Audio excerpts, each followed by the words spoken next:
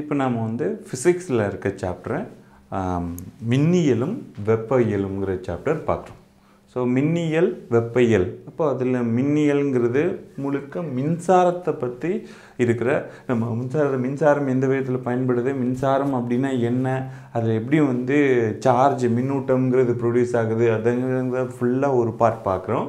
அதுக்கப்புறம் வெப்பம் எப்படி வந்து வெப்பம் வந்து கடத்தப்படுது, வெப்பத்தை இப்போ மையப்படுத்தி இருக்கிற என்னென்ன விளைவுகள் அப்படிங்கிறது எல்லாத்தையும் செகண்ட் பார்ட்டாக இந்த சாப்டரில் பார்க்குறோம். ஸோ ஒரு பார்ட்டு ஃபுல்லாகவே வந்து மின்சாரத்தை மையப்படுத்தி இருக்கிறது, இன்னொன்று வெப்பத்தை மையமாக இருக்குது. ஸோ அதனால் அது ரெண்டையுமே சேர்த்து ஒரே சாப்டராக கொடுத்துருப்பாங்க, மின்னியலும் வெப்பவியலும் அப்படிங்கிறது. ஸோ மின்சாரம் அப்படிங்கிறது, மின்சாரம்ன்றது ஒரு மின்சார ஆற்றல் அப்படின்னு நம்ம பார்க்குறோம். அந்த மின்சார ஆற்றல் நமக்கு எப்படியெல்லாம் பயன்படுதுங்கிறத அந்த லெசனோட ஃபஸ்ட்டு பிக்சரை வச்சு நீங்கள் தெரிஞ்சுக்கலாம். இப்போ ஃபஸ்ட்டு பிக்சர் பார்த்தீங்கன்னா அந்த பிக்சரில் வந்து உங்களுக்கு ஒரு வீட்டில் என்ன மாதிரி ஆக்டிவிட்டீஸ்லாம் இருக்கும், அம்மா என்ன பண்ணிகிட்டு இருப்பாங்க, அப்பா என்ன பண்ணிகிட்டு இருப்பாங்க, அங்கே பையங்க அந்த பசங்கள்லாம் என்ன பண்ணிகிட்டு இருக்காங்க அப்படிங்கிறத ஒரு அப்சர்வ் பண்ணுற மாதிரி அந்த பிக்சர் கொடுத்துருப்பாங்க.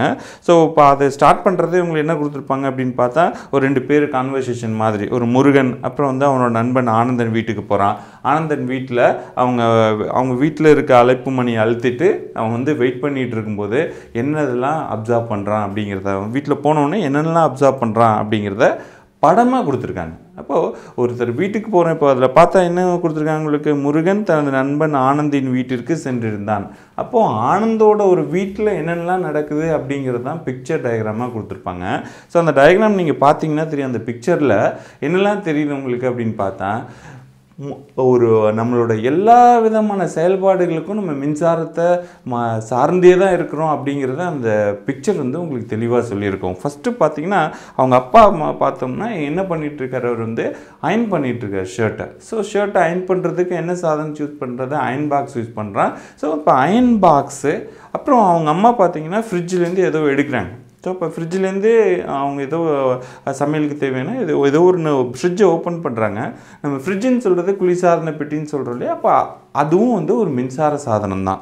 அதுக்கப்புறம் அவனோட தங்கைகள் பார்க்கும்போது தம்பி என்ன பண்ணிகிட்ருக்கான், டிவி வாட்ச் பண்ணிகிட்ருக்கான். அப்போ டிவி அப்படிங்கிறது தொலைக்காட்சி பெட்டின்னு சொல்கிறோம், அது ஒரு மின்சார சாதனம்.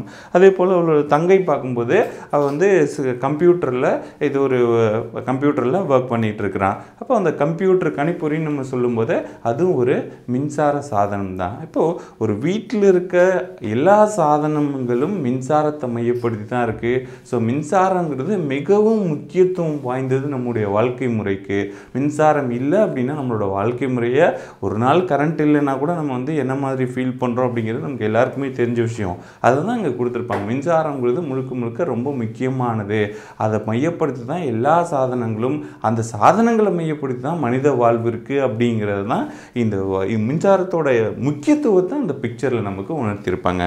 அதுதான் நம்ம வந்து டெய்லி ஆக்டிவிட்டீஸில் பார்க்கும்போது கரண்ட்டுங்கிறது ரொம்ப இம்பார்ட்டண்ட்டானது. அப்போ அந்த கரண்ட்டு நமக்கு எங்கேருந்து கிடைக்குது, அப்போ அந்த கரண்ட்டை ப்ரொடியூஸ் பண்ணுறது தான் என்ன அப்படின்னா அதுதான் வந்து மின் நிலையங்கள் அப்படின்னு சொல்லுவோம். ஸோ மின் நிலையங்கள் என்ன பண்ணுது அப்படின்னு பார்த்தா நீர், வெப்பம், காற்று, இந்த மாதிரி ஆற்றலிருந்து மின்சாரத்தை அவங்க என்ன பண்ணுறாங்கன்னா மின்சாரத்தை உற்பத்தி செய்கிறாங்க. அப்போ மின் நிலையங்கிறது, மின் நிலையத்தில் காற்று, அப்புறம் நீர், அப்புறம் வந்து வெப்பம் போன்ற ஆற்றலை பயன்படுத்தி மின்சாரத்தை அங்கே தான் உற்பத்தி செய்கிறாங்க.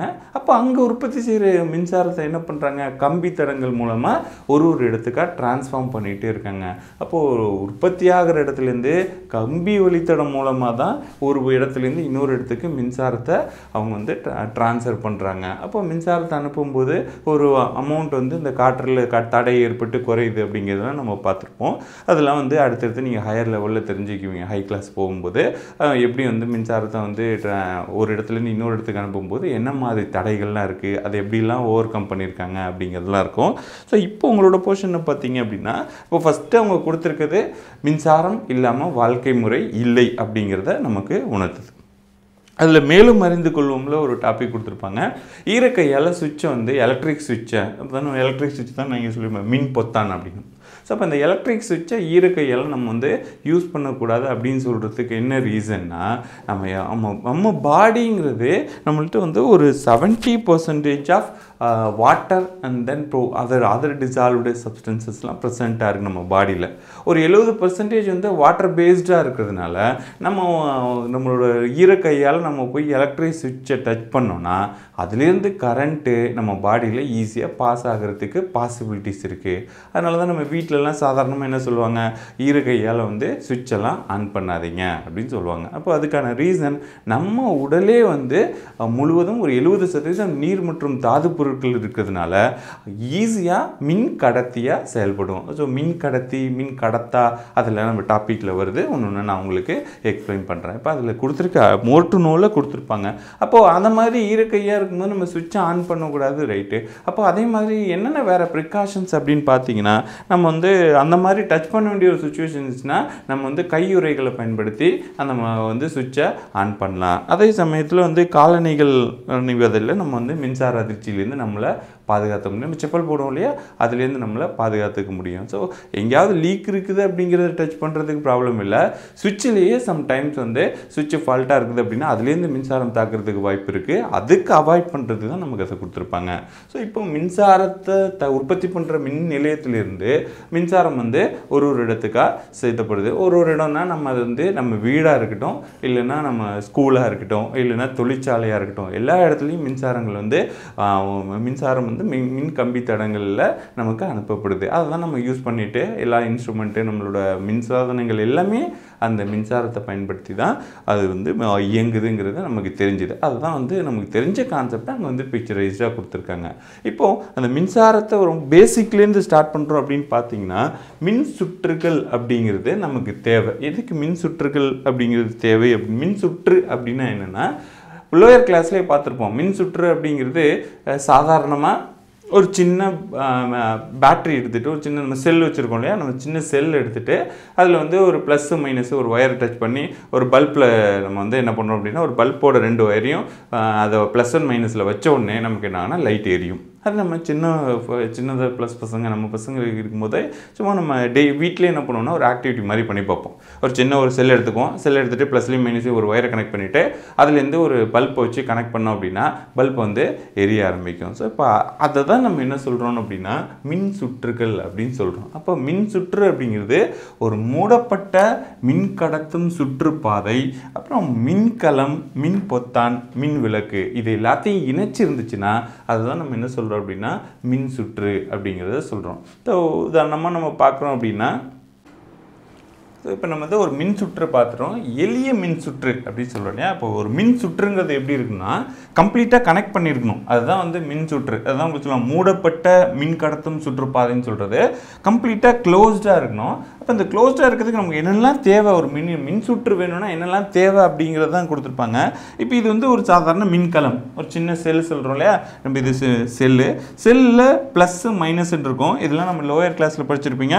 ஸோ இந்த லார்ஜ் லைனுங்கிறது ப்ளஸ்ஸை சொல்லியிருக்கோம். இந்த சின்ன லைன் போட்டிங்க அப்படின்னா இது வந்து மைனஸை ரெப்ரசன்ட் பண்ணுது. ஸோ இப்போ அந்த ப்ளஸ் அண்ட் மைனஸை பேஸ் பண்ணி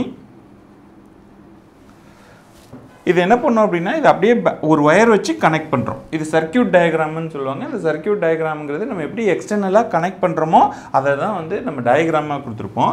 அப்போ இந்த க்ளோஸ்டு சர்க்கியூட் டயக்ராம் அப்படிங்கிறது தான் மூடப்பட்ட மின் கடத்தும் சுற்றுப்பாதைன்னு சொல்கிறது.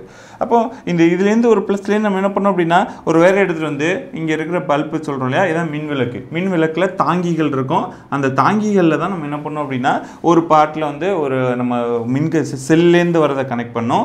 இன்னொன்று வந்து கீழேருந்து வரதை கனெக்ட் பண்ணும். கீங்கிறது மின் பொத்தான் அப்படின்னு சொல்லுவோம் இல்லையா, இது கீங்கிறது. கீ எதுக்கு யூஸ் பண்ணுறோம் அப்படின்னா, நம்ம நார்மலாக வீட்டிலலாம் சுவிட்ச் எதுக்கு யூஸ் பண்ணுறோம், சுவிட்சுங்கிறது தான். நம்ம கீங்கிறது சுவிட்சுங்கிற மாதிரி தான். ஸோ சுவிட்ச் எதுக்கு யூஸ் பண்ணலாம் அப்படின்னா, இதில் வந்து எலக்ட்ரிசிட்டி பாஸ் பண்ணுறதுக்கு சுவிட்சை ஆன் பண்ணுறோம். அதே சுவிட்சை ஆஃப் பண்ணிட்டோம் அப்படின்னா எலக்ட்ரிசிட்டியை பாஸ் ஆகாது. அப்போ எலக்ட்ரிசிட்டி பாஸ் ஆகலைன்னா இந்த பல்பு எரியாது. அப்போது மின்விளக்கு க்ளோஸ்டு பாத்தாக இருக்கிறதுக்கும் ஓப்பன் சர்க்கியூட்டாக சேஞ்ச் பண்ணுறதுக்கும் தான் இந்த கீ யூஸ் ஆகுது. அதுவும் நம்ம உங்களுக்கு புக்லேயே கொடுத்துருப்பாங்க. பார்த்தீங்கன்னா மின் பொத்தான்கிறது இது மூடப்பட்ட சுற்றுப்பாதை, மின்கடத்தும் சுற்றுப்பாதையாக பயன்படுத்தலாம். அப்போ சுவிட்ச் ஆனில் இருக்குது அப்படின்னா என்ன மீனிங்னா இது க்ளோஸ்டாக இருக்குது அப்படிங்கிறது. இது இங்கே வந்து டச் ஆகிருக்குது. அப்போ டச் ஆகும்போது என்ன ஆகும் அப்படின்னா கரண்ட் இங்கே வழியாக பாஸ் ஆகும் செல்ல. அப்போ மின்சாரம் வந்து இந்த மூடப்பட்ட சுற்றுப்பாதையில் மின்சாரம் பாய்ந்து மின் விளக்க ரீச் ஆனவுடனே மின் விளக்கு எரிகிறத நம்ம பார்க்குறோம். இப்போ மின்விளக்கு எரிகிறதுக்கான பேசிக் பிரின்சிபலுங்கிறது மின் சுற்றுக்கள், அதான் எலக்ட்ரிக் சர்க்கியூட் டயக்ராம் சொல்லுவோம். இதுதான் வந்து எளிய மின் சுற்று. அப்போ எளிய மின் சுற்றை பொறுத்த வரைக்கும் ஒரு மின்கலம் இருக்கணும், ஒரு மின் பொத்தான் இருக்கணும், ஒரு மின் விளக்கு தாங்கிகளோடு இருக்கணும், அப்புறம் வந்து இந்த ஒயர்ஸ்ன்னு சொல்கிறோம் இல்லையா, காப்பிடப்பட்ட மின் கம்பிகள் அப்படின்னு சொல்லுவோம். ஸோ இந்த ஒயர்ஸ் இருக்கணும். இதை யூஸ் பண்ணி நம்ம எளிய சுற்றை உருவாக்க முடியும். இதை நம்ம வீட்டில் ஆக்டிவிட்டியாகவே பண்ணுவோம். அந்த ஆக்டிவிட்டி தான் இங்கே கொடுத்துருப்பாங்க. அடுத்தது என்னன்னா, இப்போ இதை மாதிரி இருக்கிறது வந்து ஒரு எளிய சுற்றுகள். இப்போ இதே மாதிரி தொடர் இணைப்பு சுற்று, பக்க இணைப்பு சுற்றுகளை அவங்க சொல்கிற மாதிரி முருகனும் ராமுவும் 2 நண்பர்கள், அவங்க 2 பேரும் என்ன பண்ணுறாங்கன்னா பக்க இணைப்பு சுற்றை ரெடி பண்ணும், அதே மாதிரி தொடர் இணைப்பு சுற்றத்தை ரெடி பண்ணும் அப்படின்னு பார்க்குறாங்க. அதுதான் உங்களுக்கு ஆக்டிவிட்டியாக கொடுத்துருப்பாங்க. செயல்பாடு 4.1 இருக்கு இல்லையா, 4.1 செயல்பாடு 4.1ல் ஆக்டிவிட்டியாகவே கொடுத்துருப்பாங்க. இந்த ஆக்டிவிட்டி என்ன அப்படின்னா எப்படி வந்து ஒரு தொடர் இணைப்பு சுற்றை உருவாக்குறது. அப்போ தொடர் இணைப்பு சுற்றை உருவாக்கணும் அப்படின்னா நமக்கு வந்து ஒரே ஒரு மின்கலம் பத்தாது. அப்போ 2 மின்கலங்கள் எடுத்திருப்பாங்க.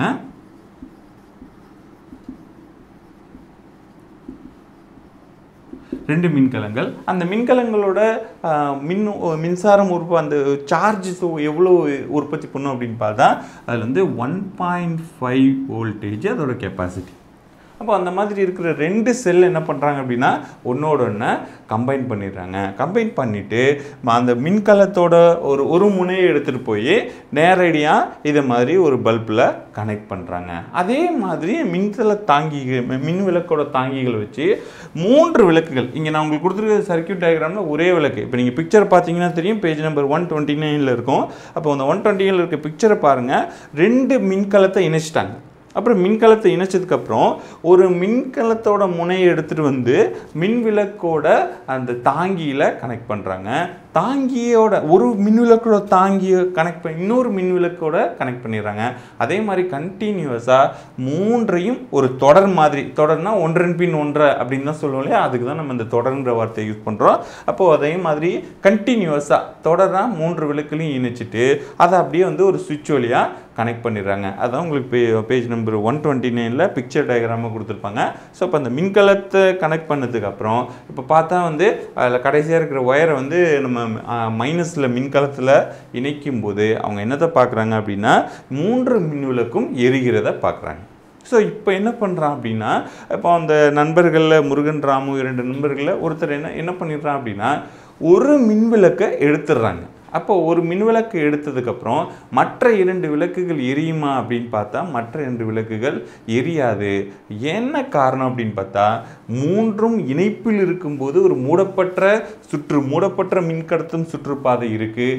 ஏதாவது ஒரு மின்விளக்கு அதுலேருந்து எடுத்துட்டாங்க அப்படின்னா உடனே அந்த இடத்துல க்ளோஸ்டு சர்க்கியூட் இல்லை, ஓப்பன் சர்க்கியூட் ஆகிடுது. ஓப்பன் சர்க்கியூட்னா அந்த மின் சுற்று பாதைங்கிறது மின்சாரம் கண்டினியூஸாக பாஸ் பண்ணுறதுக்கு பதிலாக பிரேக் ஆகிடுது. அப்போது ஒரு பல்பை எடுத்ததுக்கப்புறம் 2 ஒயர் ஜாயிண்ட் ஆகாமல் இருக்குது. அப்புறம் எப்படி வந்து ஜாயின் ஆனால் தானே எலக்ட்ரிசிட்டி கரண்ட்டு பாஸ் ஆகும். அப்போது தொடர் இணைப்புங்கிறது, தொடர் இணைப்பில் இருக்க ஒரு மின்விளக்கு எடுத்துட்டிங்கன்னாலும் அதில் என்ன ஆகாதுன்னா மின்சாரம் கடத்தப்படாது. அப்போது மற்ற 2 விளக்குகளும் எரியாது. இந்த இணைப்பை தான் நம்ம என்னன்னு சொல்கிறோம் அப்படின்னா தொடர் இணைப்புன்னு சொல்லுவோம். அதுக்கான பிக்சர் டயக்ராம் தான் உங்களுக்கு எங்கே கொடுத்துருப்பாங்க. ஸோ ஒரு மின்விளக்கோட முனையை மற்றொரு மின்விளக்கின் முனையோடு தொடர்ச்சியாக இணைக்கப்பட்டிருப்பது தான் மின் சுற்று. நீங்கள் சொல்கிறது தொடர் இணைப்பு மின் சுற்று. ஒரு பல்போட முனை எடுத்து இன்னொரு பல்பில், அதே மாதிரி இன்னொரு பல்பில் கனெக்ட் பண்ணால் இது தொடர் இணைப்பு. அடுத்ததான் நீங்கள் அதே பேஜில் லாஸ்ட்டாக கீழே பேஜ் நம்பர் 129 இருக்க இன்னொரு பிக்சர் பார்த்தீங்க அப்படின்னா பக்க இணைப்பு அப்படின்னு சொல்லியிருப்பாங்க. அது என்ன பக்க இணைப்பு சுற்று அப்படின்னா, இப்போ நீங்கள் என்ன பண்ணணும், 2 மின்கலத்தையும் மின்கலத்தையும் ஒன்றா இணைச்சிட்டாங்க. அதுக்கு பேர் மின்கல தொகுப்புன்னு சொல்லியிருப்பாங்க. இந்த 2 மின்கலங்களை இணைத்தா அதுதான் வந்து மின்கல தொகுப்பு. ஸோ இப்போ 3 ஒயர் எடுத்துக்கிறோம். 3 ஒயருங்கிறது 3 மின்கம்பிகள் எடுத்துக்கிறோம். 3யுமே டைரெக்டாக ஒரு பல்ப் வந்து இப்போ இந்த பிக்சரை பார்த்தீங்கன்னா தெரியும். ஃபஸ்ட்டு ஒரு ஒயர் எடுத்துகிட்டு வந்து மின்கலத்தில் இருக்கிற ஒரு முனையை ஃபஸ்ட்டு பல்போட முனையில் கனெக்ட் பண்ணியிருப்பாங்க. அதே மாதிரி இன்னொரு ஒயரை மின்கலத்தோட முனையிலேருந்து 2வது பல்பில், அதே மாதிரி மின்கலத்தோட ஒயர்லேருந்து 3வது பல்பில் கனெக்ட் பண்ணியிருப்பாங்க. அந்த மாதிரி கனெக்ட் பண்ணியிருக்கிறது தான் வந்து பக்க இணைப்பு சுற்று அப்படின்னு சொல்லுவோம். அப்போ பக்க இணைப்பு சுற்றுங்கிறது ஒரு மின்விளக்கோட முனையும் நேரடியாக மின்கலத்தோடு கனெக்ட் பண்ணியிருப்பாங்க. அப்போது எல்லாத்தையுமே வந்து ஒரு 3 பல்ப் இருந்துச்சுன்னா 3 பல்புக்கும் செப்பரேட்டாக ஒரு ஒயர் இருக்கும். அந்த 3மே டைரெக்டாக இதில் கனெக்ட் பண்ணியிருப்பாங்க, பேட்டரியில் கனெக்ட் பண்ணியிருப்பாங்க. இந்த மின்கல தொகுப்புன்னு சொல்கிறது தான் பேட்டரியில் கனெக்ட் பண்ணிவிட்டு இப்போ 3 பல்புமே தான். இப்போ என்ன பண்ணுறாங்கன்னா ஒரு பல்பை நான் ரிமூவ் பண்ணிடுறேன், ஒரு பல்பை நான் எடுத்துடுறேன். அப்போ மீதி 2 பல்ப் எரியுமா அப்படின்னு பார்த்தா மீதி 2 பல்பும் எரியும். ஏன்னா கனெக்ஷன் செப்பரேட்டாக இருக்குது. அதில் ஒரு பல்புக்கு மட்டும்தான் மூடப்பட்ட மின் சுற்றுப்பாதைங்கிறது கட் ஆகிட்டு, அதாவது க்ளோஸ்டு சர்க்கியூட்டாக இருந்தது ஓப்பன் சர்க்கியூட் ஆயிடுச்சு. மற்ற 2 பல்புக்கும் நீங்கள் அந்த பிக்சரை பார்த்தீங்கன்னா தெரியும், மற்ற 2 பல்புமே எரிஞ்சிக்கிட்டு தான் இருக்கும். ஸோ அப்போ எரியும் போது ஒரு மின்விளக்கு எடுத்ததுனால மின் சுற்றுப்பாதை அதுக்கு மட்டும்தான் தடைப்பட்டுச்சே தவிர அடுத்த 2 மின் சுற்றுப்பாதை தடைப்படல, அதில் மின்சாரம் வந்து கடத்துது. இந்த மாதிரி இணைச்சிட்டான். இது வந்து நம்ம என்ன சொல்கிறோம் அப்படின்னா பக்க இணைப்பு சுற்று அப்படின்னு சொல்கிறோம். அப்போது மின்கலத்தின் இரு முனைகளும் இணைக்கப்பட்டுள்ளது. ஸோ ஒவ்வொரு மின்கலக்கும் தனித்தனியே மின்கம்பியின் மூலம் இணைக்கப்பட்டால் அந்த மின் இணைப்புக்கு தான் நீங்கள் என்னென்னு சொல்கிறீங்க அப்படின்னா இது வந்து பக்க இணைப்பு சுற்றுகள் அப்படின்னு சொல்கிறோம். ஸோ பக்க இணைப்புங்கிறது தனித்தனியாக ஒரு மின்கம்பியால் பல்பை இணைக்கணும். அதே போல் தொடர் இணைப்புங்கிறது ஒரு மின்கலத்துலேருந்து ஒரு இணைப்பை மட்டும்தான் ஒரு பல்பில் கொண்டு வரணும். அந்த பல்ப்லேருந்து இன்னொரு பல்புக்கு கொண்டு போனீங்க அப்படின்னா அதுதான் வந்து நீங்கள் என்ன சொல்கிறோன்னா தொடர் இணைப்பு சுற்றுகள் அப்படின்னு சொல்கிறோம். ஸோ எளிய சுற்றுங்கிறது ஒரே ஒரு மின்கலம் தான். ஒரு 2 மின்கலங்கள் அது 2க்கு மேற்பட்ட மின்கலங்கள் இருந்தால் நம்ம என்ன சுற்றுக்கு வந்துடும்னா தொடர் இணைப்பு சுற்று பக்க இணைப்பு சுற்றுக்கு வந்துடும். அப்போ தொடர் இணைப்புங்கிறது மின் விளக்குகளை தொடரில் கண்டினியூஸாக ஒரு மின்விளக்கு இன்னொரு மின்விளக்கோடு தொடரில் இணைக்கும் போது மின் விளக்குகள் எடுக்கப்பட்டால் அதில் வந்து மின்சாரம் சுற்றுப்பாதை தடைபடுவதனால எந்த விளக்கும் எரியாது. அதை பக்க இணைப்பில் பார்க்கும்போது ஒரு மின் விளக்குகளும் தனித்தனியே மின்கலத்திலிருந்து இணைக்கப்பட்டிருக்கு. அப்போது ஏதாவது ஒரு விளக்கை நீங்கள் எடுக்கும்போது மற்ற 2 பல்புமே என்ன ஆகுனா கண்டிப்பாக எரியும். இதுதான் நம்ம வந்து பக்க இணைப்பு சுற்று அப்படின்னு சொல்கிறோம். ஸோ இது 3மே உங்களுக்கு சுற்றுகளோட வகைகளை எடுத்துக்காட்டுது. இப்போ அது உங்களுக்கு பிக்சர் டயக்ராம் கொடுத்துருப்பாங்க. அதே மாதிரி நீங்களே ஆக்டிவிட்டியாக நாமளே என்ன பண்ணலாம், வீட்டில் 2 பேட்டரியை கம்பைன் பண்ணி அதை வந்து என்ன பண்ணலாம் அப்படின்னா இப்போ இதை மாதிரி உங்களுக்கு பல்பில் கனெக்ட் பண்ணி நம்ம செக் பண்ணலாம். இது வந்து பக்க இணைப்பில் இருக்கா தொடர் இணைப்பில் இருக்கா அப்படிங்கிறத செக் பண்ண முடியும். ஸோ இது வந்து எளிய சுற்று, தொடர் இணைப்பு சுற்று, பக்க இணைப்பு சுற்றுகள் அப்படிங்கிறதுக்கான விளக்கமாக நம்ம இதில் பார்க்குறோம். அடுத்ததாக நீங்கள் பார்த்தீங்க அப்படின்னா அடுத்தது வந்து உங்களுக்கு மேலும் அறிந்து கொள்வோம்ல என்ன அடிஷ்னலாக கொடுத்துருப்பாங்க அப்படின்னா இப்போ நம்ம வீட்டில் இருக்க எல்லா இணைப்புகளும் பக்க இணைப்பு சுற்றிலேயே இணைக்கப்பட்டிருக்கும். ஸோ பெரும்பாலும் ஒரு சாதனத்தை ஏன் பக்க இணைப்பில் இணைத்திருக்காங்க அப்படின்னா சப்போஸ் கண்டினியூஸாக நம்ம வந்து மின் இணைப்பு கொடுத்துருந்தாங்கன்னா ஒரு சாதனத்தை ஆஃப் பண்ணிடுறோம், ஒரு எக்யூப்மெண்ட் வந்து ஒரு இன்ஸ்ட்ருமெண்ட்டை நம்ம ஸ்டாப் பண்ணிடுறோம் அப்படின்னா அடுத்தது என்ன ஆகுதுன்னா ஃபங்க்ஷன் ஆகாது. அப்போது நம்ம வீட்டில் பார்த்தீங்க அப்படின்னா கனெக்ஷன்ஸ் எல்லாமே பக்க இணைப்பு தான் கொடுத்துருப்பாங்க. ஒரு இடத்துல நமக்கு தேவையில்லைன்னா அதை சுவிட்ச் ஆஃப் பண்ணிடலாம், இன்னொரு இணைப்பை தடைப்படாமல் இருக்கும். அதை மாதிரி தான் அதை வந்து மேலும் அறிந்து கொள்வோம்னா நமக்கு கொடுத்துருப்பாங்க. ஸோ இதுதான் நம்ம வந்து மின்சாரம் மற்றும் மின் சுற்றுகளில் பார்க்குறோம். இதுக்கு அடுத்ததான் திரவங்களின் மின்கடத்தும் திறன். அப்போ திரவங்களின் மின்கடத்தும் திறன்னா திரவங்கள் நம்ம சொல்கிற வந்து வாட்டராக இருக்கட்டும், ஒரு லிக்விடாக இருக்கட்டும், ஒரு மில்காக இருக்கட்டும், ஏதாவது ஒன்று இந்த திரவங்களில் மின்சாரம் கடத்துமா அப்படிங்கிறத நம்ம பார்க்குறோம். இப்போது மின் கடத்தும் திறன் அப்படிங்கிறது எவ்வளோ ஃபாஸ்ட்டாக அந்த மின்சாரத்தை அது கடத்துது. மின் கடத்தும் திறன்கிறது அப்போ வந்து ஒரு பொருள் வந்து மின்சாரத்தை நம்ம வந்து மின் இணைப்பை கொடுக்கும்போது மறுமுனையில் அந்த மின்சாரத்தை எடுத்துகிட்டு போதா, அதை தான் நம்ம வந்து என்ன சொல்லுவோம் அப்படின்னா மின் கடத்தும் திறன் அப்படின்னு சொல்லுவோம். அந்த மின் கடத்தும் திறனை பேஸ் பண்ணி பொருட்களை வந்து நம்ம வந்து 3 வகைகளாக பிரிக்கிறோம். ஒன்று வந்து மிகை கடத்திகள் அப்படின்னு சொல்லுவோம், இன்னொன்று குறைவான கடத்திகள் சொல்லுவோம், அடுத்தது லாஸ்ட்டாக இருக்குது மின் கடத்தா பொருட்கள். இப்போ மிகை கடத்திகள் அப்படிங்கிறதுக்கு தான் எக்ஸாம்பிள் என்னன்னு பார்த்தா எல்லா உலோகங்களுமே நமக்கு வந்து மின்சாரத்தை கடத்தும். அது வந்து உங்களுக்கு எக்ஸாம்பிளாக கொடுத்துருக்குறேன். காப்பராக இருக்கட்டும், அலுமினியமாக இருக்கட்டும், காப்பர், அலுமினியம், அதே போல் இரும்பு, இது எல்லாமே உங்களுக்கு வந்து உலோகங்கள். மிகை கடத்திகள் தான் மின்கடத்தும் திறன் இதுக்கெல்லாம் எப்படி இருக்குன்னா அதிகமாக இருக்கும். ஸோ இதை தான் நம்ம என்ன சொல்கிறோம் அப்படின்னா மின்கடத்திகள் அப்படின்னு மென்ஷன் பண்ணுறோம்.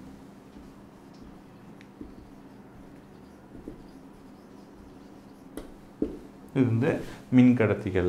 அப்போ மின்கடத்தா பொருளுக்கு எக்ஸாம்பிள்னா இப்போ இதிலெல்லாம் நீங்கள் என்ன பண்ணீங்க, ஒரு ஒயர் வந்து ஒரு எலக்ட்ரிக் சார்ஜ் இருக்கிற ஒரு ஒயரை பாஸ் பண்ணிங்கன்னாவே ஒயருங்கிறதே காப்பர் தான், அதில் காப்பர் ஒயர் தானே இருக்கும்.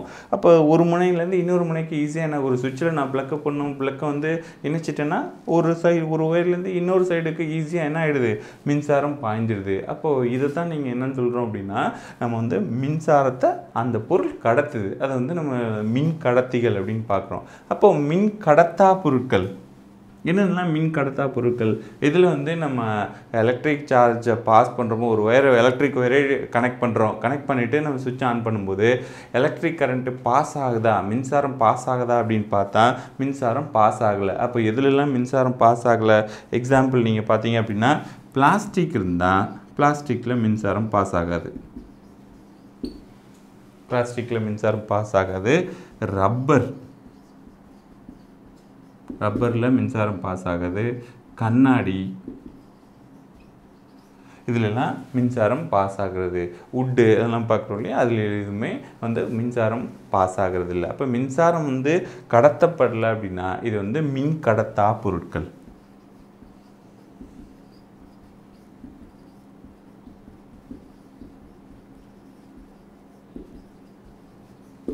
பொருட்களில் மின்கடத்தும் திறனை பேஸ் பண்ணி மின் கடத்திகள், அதே போல் மின் கடத்தா பொருட்கள்னு வகைப்படுத்துகிறோம்.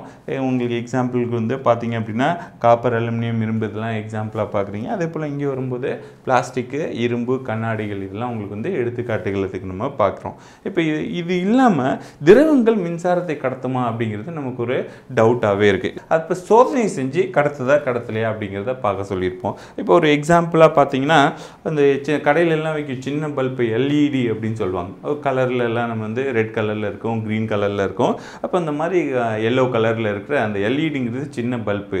அதை உங்களுக்கு மேலும் அறிந்து கொள்ளும்னு கொடுத்துருப்பாங்க. அந்த சின்ன பல்பு எப்படி இருக்கும், பல்பு டயக்ராமே இருக்கும். ஒரு சின்னதாக LEDங்கிறது ஒரு சின்ன பல்பு. அந்த பல்பில் 2 கம்பி இருக்கும்.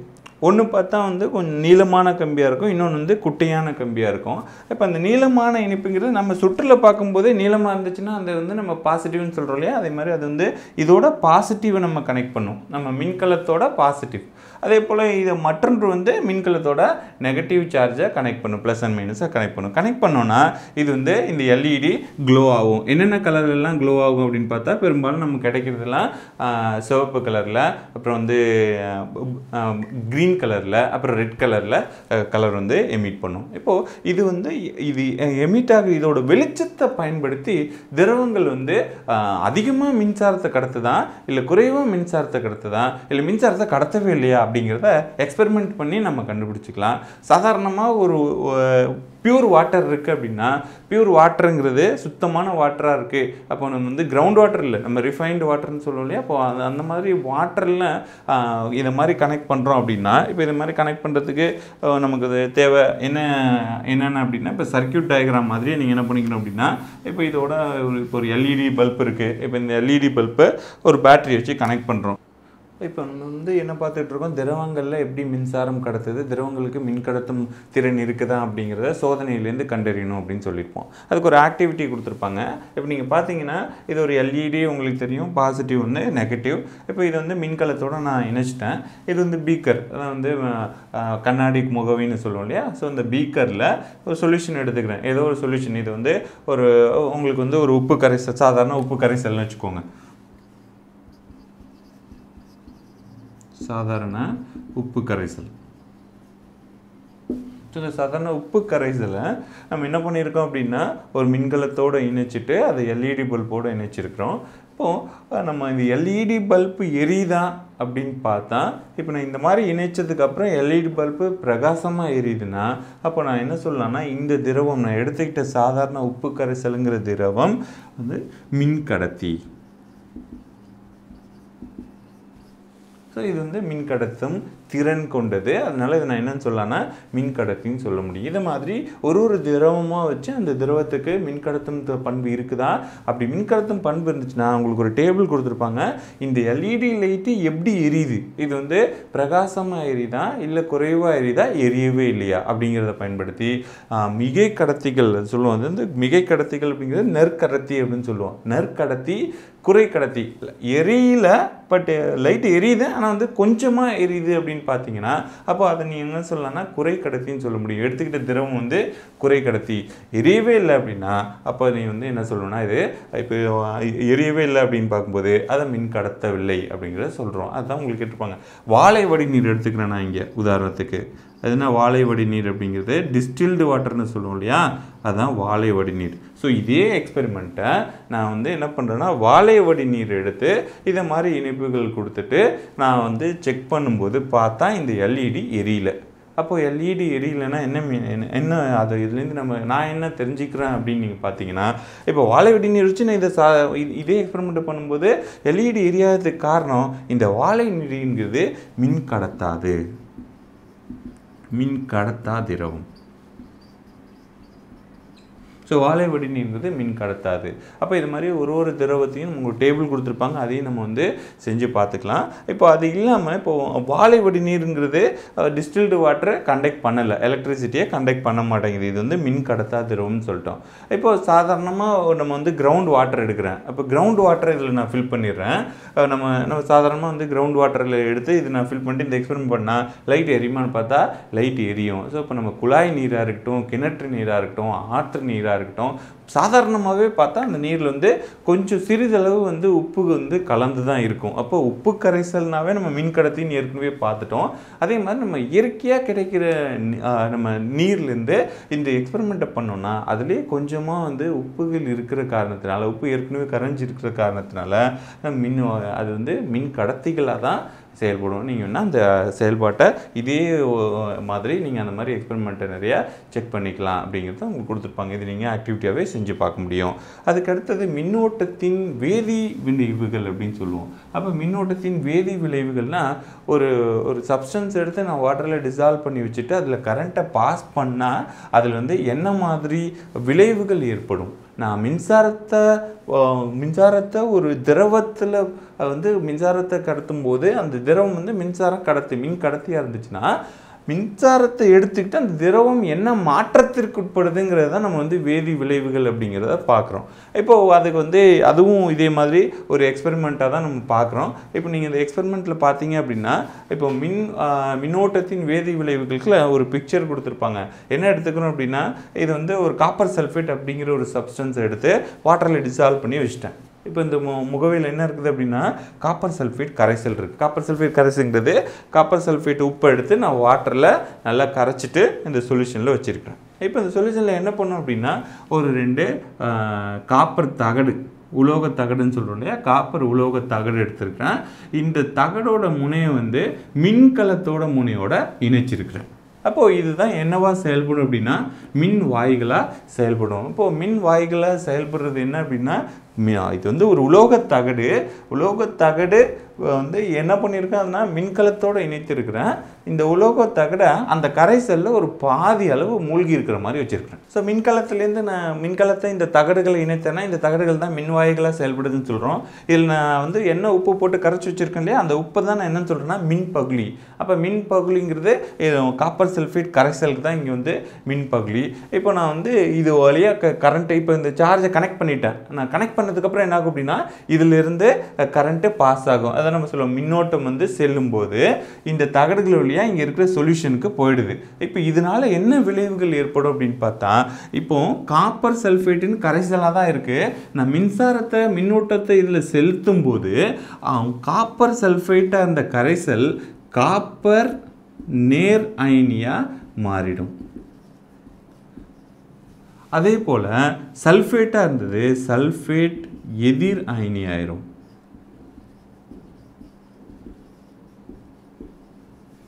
ஒரே காப்பர் சல்ஃபேட்டாக இருந்த சப்ஸ்டன்ஸு ரெண்டாக பிரிஞ்சிடுது. ஒன்று வந்து காப்பர் நேர் அயனியாகவும் இன்னொன்று சல்ஃபேட் எதிர் அயனியாகவும். அதான் உள்ளே பார்த்தீங்கன்னா இந்த பிக்சர் டயக்ராம் கொடுத்துருப்பாங்க மைனஸ். இது வந்து எதிர் அயனி, சல்ஃபேட் எதிர் அயனி. எங்கே போகுது அப்படின்னு பார்த்தா நான் மின்கலத்தோட நேர்மின் வாயை கனெக்ட் பண்ணியிருக்கேன். இதுதான் வந்து நேர்மின் வாயின்னு சொல்லுவோம். நேர்மின் வாயினா பாசிட்டிவாக கனெக்ட் பண்ணியிருக்குது நேர்மின் வாய், நெகட்டிவாக கனெக்ட் பண்ணியிருக்குது எதிர்மின் வாயின்னு சொல்லுவோம். அப்போது இந்த சல்ஃபேட் வந்து நேர்மின் வாய்க்கு போகும், இந்த காப்பர் வந்து எதிர்மின் வாயில் போய் டெபாசிட் ஆகும். இந்த டெபாசிட் ஆனால் இதோட சைடில் காப்பர் வந்து கோட் ஆகிருக்கும், நம்ம ப்ரௌன் கலரில் இருக்கும். இந்த இது வந்து ஒரு கண்டினியூஸாக கரண்ட்டை பாஸ் பண்ணிட்டு நம்ம அப்புறமா எடுத்து பார்த்தோன்னா தெரியும் இங்கே வந்து காப்பர் எல்லாமே படிஞ்சிருக்கும். இந்த மாதிரி ஒரு மெல்லிய படலமாக படிதல் தான் நம்ம என்ன சொல்லுவோம் அப்படின்னா மின்முலாம் பூசுதல் அப்படிங்கிறத அடுத்த டாப்பிக்கில் பார்க்குறோம்.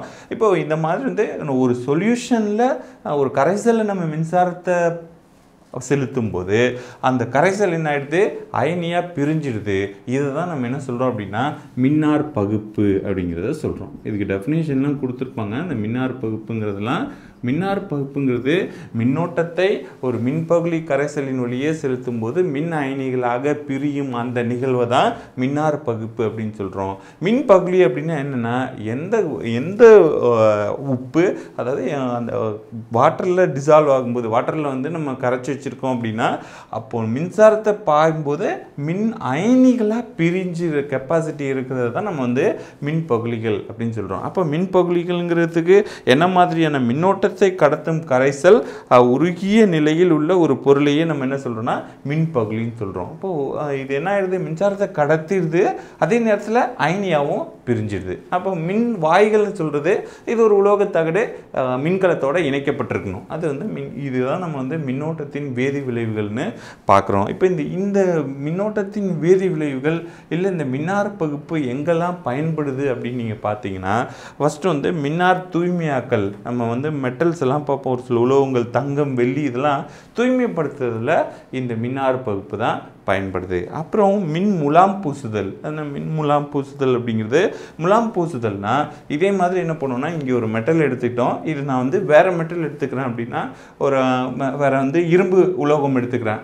அந்த இரும்பு உலோகம் மேலே துத்தநாக உலோகத்தை நான் மேலே படிய வைக்கணும் அப்படின்னா அந்த துத்தநாக உலோகம் இருக்கிற கரைசல் எடுத்துகிட்டு இந்த உலோகத்தில் நான் கரண்ட்டை இதே மாதிரி எக்ஸ்பெரிமெண்ட்டை பண்ணால் ஒரு உலோகத்தோட மேலில் இன்னொரு உலோகத்தை படிய வைக்கிறோம் இல்லையா, இதுதான் வந்து மின் முலாம் பூசுதல் அப்படின்னு சொல்லுவோம். அது உங்களுக்கு கொடுத்துருப்பாங்க. பார்த்தீங்கன்னா மின் முலாம் பூசுதலை நம்ம வந்து எதில் பார்க்குறோன்னா வெள்ளி கரண்டியின் மீது தங்க முலாம் பூசுதல் அப்படிங்கிற எக்ஸ்பெரிமெண்ட்டாக பார்க்குறோம். அதுனா வெள்ளி கரண்டியின் மீது தங்க முலாம் பூசுதல் இதே எக்ஸ்பெரிமெண்ட்டு தான். இப்போ இந்த நெகட்டிவில் நீங்கள் கனெக்ட் பண்ணியிருக்கும்போது நெகட்டிவ் கனெக்ட் பண்ணுறீங்க இல்லையா, இந்த நெகட்டிவ் கனெக்ட் பண்ணுறத நான் என்ன பண்ணிடுறேன் அப்படின்னா நெகட்டிவ் கனெக்ட் பண்ணுற இடத்துல ஒரு சின்ன ஸ்பூனை கனெக்ட் பண்ணியிருக்கிறேன். இப்போ இந்த ஸ்பூன் தான் என்ன அப்படின்னா இதுதான் வந்து வெள்ளி கரண்டி.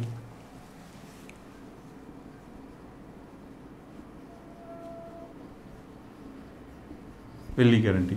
இப்போ இந்த கரைசல் என்ன பண்ணோம் அப்படின்னா காப்பர் சல்ஃபேட் கரைசல் இல்லை, காப்பர் சல்ஃபேட் கரைசலுக்கு பதிலாக தங்க குளோரைடு கரைசல்.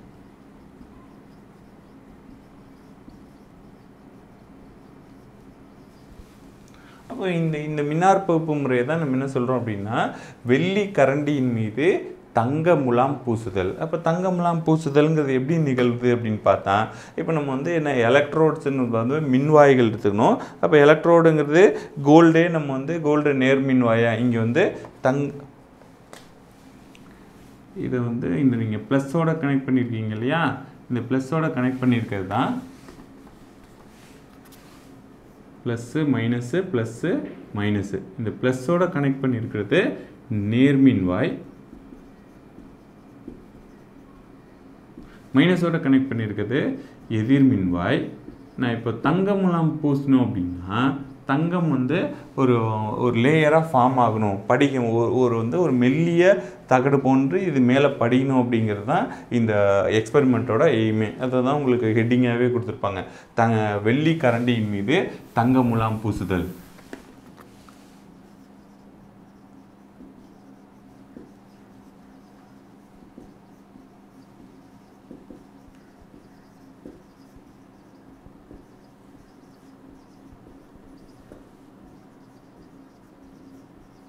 வெள்ளிக்கரண்டின் மீது தங்க முலாம் பூசுதல். அது மின்னார் பகுப்பு முறையில் தான்.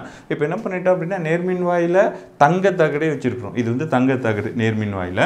எதிர்மின் வாயில் அந்த கரண்டி என்ன வெள்ளி கரண்டியோ அந்த கரண்டி வச்சுட்டு இந்த கரைசல் எப்படி தயாரிச்சிருக்கோம் அப்படின்னா தங்க குளோரைடை வாட்டரில் டிசால்வ் பண்ணி கனெக்ட் பண்ணியிருக்கிறது தான் இது வந்து நம்ம தங்க குளோரைடு கரைசல் அப்படின்னு சொல்கிறோம். இப்போ கரைசலில் நான் இதை பாதி அளவு இந்த மூழ்கி இருக்கு, நேர்மின்வாய் பாதி அளவு மூழ்கி இருக்கு, கரண்டி பாதி அளவு மூழ்கி இருக்கு. இப்போ நான் மின்கலத்தை பயன்படுத்தி இதில் நான் மின்சாரத்தை செலுத்தினா மின்னோட்டம் செல்லும்போது நம்ம வந்து வழக்கமாக மின்னோட்டம் செல்லும்போது அயனிகள் ஆயிருமா. இப்போ வந்து தங்கம் தனியாக குளோரைடு தனியாக பிரிஞ்சிடும். அப்போ தங்கம் வந்து நேரயனி, குளோரைடு வந்து எதிரணி. அப்போ இதுதான் உங்களுக்கு தங்கம் தங்க நேரயனி, அதே போல் குளோரைடு எதிரணி.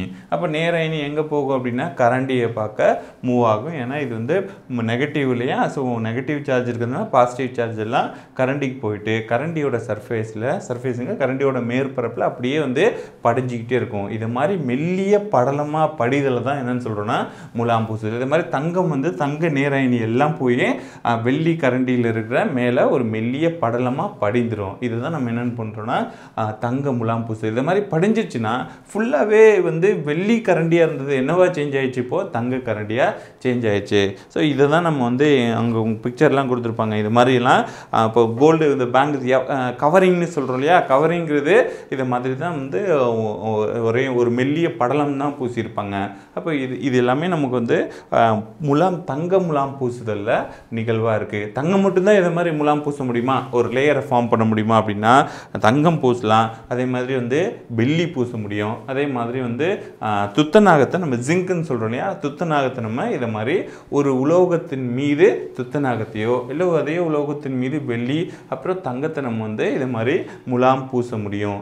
இந்த முலாம் பூசுதல் அப்படிங்கிற நிகழ்வு மின்னார் பகுப்புங்கிறது முறை மின்னார் பகுப்பு ஏற்படுறதுனால தான் இந்த மாதிரி முலாம் பூசுதல்ங்கிறது நமக்கு பயன்படுது. ஸோ இப்போ இந்த முலாம் பூசுதல் யூஸ் பண்ணி தான் உங்களுக்கு டயக்ராம் கொடுத்துருப்பாங்க. வந்து வாட்சாக இருக்குது அப்படின்னா வாட்ச் இருக்குது, அப்புறம் வந்து ஸ்க்ரூஸ்லாம் இருக்குது, பேங்கிள்ஸ்லாம் கோல்டன் பேங்கிள்ஸ்னு சொல்கிறோம். தங்க வளையல் இல்லைன்னா கவரிங்னு சொல்கிறோம் இல்லையா, அது சும்மா வந்து ஒரு லேயரை கோட் பண்ணுறது. இந்த மாதிரி கோட் பண்ணுறது தான் டெபாசிட்னு சொல்லுவோம். டெபாசிட் ஆகிறது தான் தங்க முலாம் பூசுதல் அப்படின்னு பார்க்குறோம். இந்த முலாம் பூசுதல்ங்கிறது ஒரு மெட்டல் மேலே இன்னொரு மெட்டல், ஒரு உலோகத்தின் மீது இன்னொரு உலோகத்தை நம்ம படிய வைக்கிறதுக்கு பயன்படுது. அப்போ இதில் வந்து உங்களுக்கு கொடுத்த அந்த டேபிளில் கொடுத்துருப்பாங்க. டேபிளில் பார்த்தீங்கன்னா இப்போ நம்ம முலாம் பூசுதல்னால் இப்போ தங்க முலாம் பூசுதலில் நேர்மின் வாய்ங்கிறது தங்க தகடாக இருக்குது. எதிர்மின் வாய்ங்கிறது என்ன உலோகம், இப்போ நான் இங்கே வந்து வெள்ளிக்கரண்டி மீது தங்கத்தை வந்து பூசுறதுனால நான் வெள்ளிக்கரண்டியை எடுத்துக்கிறேன். என்ன பொருள் மேலே நம்ம வந்து படிய வைக்கணும் அப்படின்னு நினைக்கிறோமோ அந்த பொருளை வந்து இந்த இடத்துல நம்ம எதிர்மின் வாயாக எடுத்துக்கணும். அப்போ தான் வந்து மெட்டல் போய் டெபாசிட் ஆகும். ஸோ அதனால் எதிர்மின் வாயை வச்சு தான் இந்த மின்வார் பகுப்பு நிகழ்வை முலாம் பூசுதல்ங்கிற நிகழ்வை நம்ம பார்த்து நிகழ்வை முழுமையாக மின்னார் பகுப்பு ஏற்பட்டால் எல்லா அயனிகளுமே அங்கே போய் என்ன மேற்பரப்பில் படிந்துடும். அப்போ இந்த மின்னார் பகுப்பு நிகழ்வு தங்க முலாம் பூசுதல், துத்தநாகம் அதே மாதிரி முலாம் பூசுதல், தென் வெள்ளி முலாம் பூசுதலில் பயன்படுதுங்கிறத நம்ம பார்க்குறோம். இந்த பிக்சர் டயக்ராம் கொடுத்துருப்பாங்க. வாட்ச் அதே மாதிரி தான் நீங்கள் வந்து பேங்கிள்ஸு அப்புறம் ஸ்க்ரூஸு எக்யூப்மெண்ட்ஸ்லாம் இருக்கு இல்லையா, இது எல்லாமே வந்து முலாம் பூசுதல்லேருந்து தான் நமக்கு முலாம் பூசுதலேருந்து பெறப்பட்ட உபகரணங்களாக இருக்குது. அடுத்தது மின்பூச்சி செய்கிறதுனால என்னென்ன பயன் நமக்கு, மின்பூச்சி செய்கிறதுனால என்ன பயன்னா இப்போ நம்ம பார்க்குற மாதிரி கோல்டு ரிங்குன்னு சொல்கிறோம், அதே போல் வந்து சில்வர் ரிங்குன்னு சொல்கிறோம். சில்வர் ரிங்குன்னு சொன்னாலும் சில்வர் ரிங்குங்கிறது ஒரிஜினல் சில்வர் ரிங்கும் இருக்குது. அதே சமயத்தில் சாதாரண அயன் மேலே இதே மாதிரி வந்து பூசுதல்னால வெள்ளி என்ன பண்ண முடியும் அப்படின்னா ஒரு முலாமை நம்மளால் பூச முடியும். ஸோ இந்த மாதிரி மின்முலாம் பூசுதல் வந்து நம்ம எதுக்கெல்லாம் பயன்படுத்தி ஏற்கனவே பார்த்துருக்கோம். துத்தநாகத்தை வந்து முலாம் பூச முடியும். அதே மாதிரி வெள்ளி அதே மாதிரி தங்கம் வந்து இப்போ இந்த மாதிரி ஒரு எக்ஸ்பெரிமெண்ட்டில் நம்ம வந்து பார்க்குறோம். இப்போ இதெல்லாம் எங்கே பயன்படுது, மின்பூச்சிகள் செய்தலோட பயன்கள் என்ன அப்படின்னு பார்த்தா, மின்பூச்சிகள் செய்த பயன்கள்னால் இப்போ இந்த மாதிரி உபகரணங்கள்லாம் நம்ம வந்து இப்போது ஒரு குரோமியம் பூச்சுதல் இருக்குது. அதே போல் துத்தநாகம் மின் முலாம் பூசுதல், தென் தங்க மின் முலாம் பூசுதல்னால் இப்போ வாட்ச் உங்களுக்கு பிக்சர் பார்த்தீங்கன்னு தெரியும், அந்த படத்துலேயே கொடுத்துருப்பாங்க. ஒரு வாட்ச் வந்து கோல்டில் கோல்டு வாட்ச் இல்லாது ஜஸ்ட் என்னென்னா அது மெட்டல் தான், அந்த மெட்டல் மேலே கோல்டு வந்து என்ன பண்ணியிருக்காங்க இதே மாதிரி மின் முலாம் பூசியிருக்கிறாங்க. அப்போ தங்க மின்முலாம் பூசுனதுனால நம்ம ஆபரணங்கள் செய்கிறோம். அதே போல் பெரிய பெரிய இன்ஜின் பார்ட்லாம் பார்த்தீங்க அப்படின்னா அந்த இன்ஜின் பார்ட்ல எல்லாம் மேலே வந்து முலாம் பூசியிருப்பாங்க. இதை வந்து உபயோகத்தில் என்ன மாதிரினா குரோமியம் உலோகத்தை பெரிய பெரிய இன்ஜின் பார்ட்ஸ்லாம் பார்த்தா குரோமியம் உலோகத்தை மின் பூச்சி அதை மாதிரி மின்முலாம் பூசியிருப்பாங்க. அப்புறம் வந்து நம்ம டேபிள் வேர்ஸ்லாம் பார்த்தோன்னா வெள்ளி, நம்ம வந்து கிச்சனில் இருக்க டேபிள் வேர்ஸ்லாம் பார்த்தோன்னா அதில் வந்து வெள்ளி வந்து மின்முலாம் பூசியிருப்பாங்க. அப்புறம் நம்ம பார்க்குறதுல இப்போ நம்ம உபகரணங்களில் தங்க மின்முலாம் பூசியிருக்காங்க. அதே மாதிரி பார்த்தீங்க அப்படின்னா நிக்கல் அப்புறம் குரோமியம்லாம் பொருட்கள்லாம் நம்ம வந்து நிக்கல் குரோமியம்லாம் ஆட்டோமொபைல்ஸில் இம்பார்ட்டண்ட்டாக இருக்குது. ஆட்டோமொபைல்லாம் பார்த்தீங்கன்னா இரும்பு மேலே வந்து நிக்கலை கோட் பண்ணியிருப்பாங்க, அதே போல் குரோமியமை கோட் பண்ணியிருப்பாங்க. இதெல்லாம் வந்து பெரிய பெரிய இன்ஜின் பார்ட்ஸில் ஆட்டோமொபைல்ஸில் எல்லாமே இந்த மாதிரி மின் பூச்சுதலால் தான் அந்த பொருட்கள் தான் நமக்கு கிடைக்குது.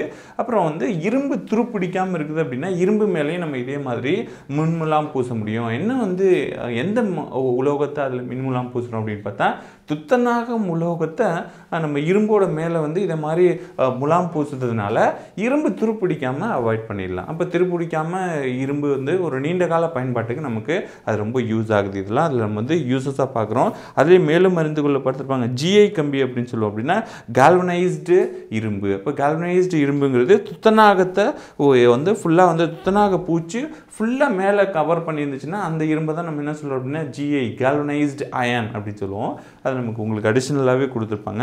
அப்புறம் கொடுத்துருக்கிறது எல்லாமே நம்ம வந்து உபகரணங்கள் நம்ம எப்படி வந்து இந்த மின்முலாம் பூசுதல் மின்பூச்சி அப்படிங்கிறது என்ன மாதிரி நமக்கு பயன்படுதுங்கிறது தான் நம்ம இதில் பார்த்துருக்கோம். அடுத்தது மின்னூட்டங்கள் அப்படிங்கிறத நம்ம பார்ப்போம். மின்னூட்டங்களில் நேர் மின்னூட்டங்கள், எதிர் மின்னூட்டங்கள் அது எப்படி வந்து உருவாகுதுங்கிறத அடுத்து நம்ம பார்ப்போம்.